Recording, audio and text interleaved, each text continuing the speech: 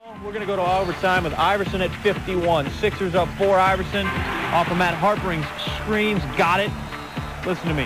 Tell me how many I've got. I got a lot.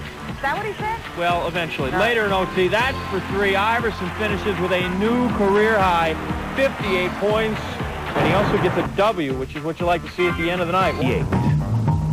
8. Shades of number 13. How many will say they were there?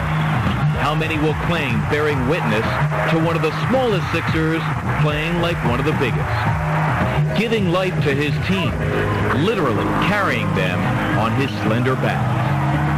In an overtime win, one man delivered a virtuoso performance and a curtain call. A one-man show that left all who saw it giving it a standing ovation.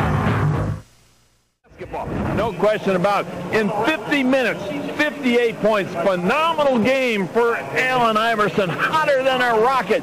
21 of 42. Take a look at the threes. Dropped a couple of those. Knocked down all of his free throws. The leading thief in the NBA gets the steal there.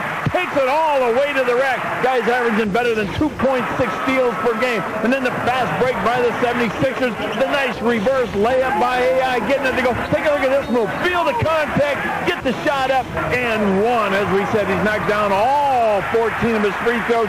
Going from beyond the arc. Here's the guy that hit his 500 three-pointer. And then in overtime, 501st three. AI on his way to 58 points.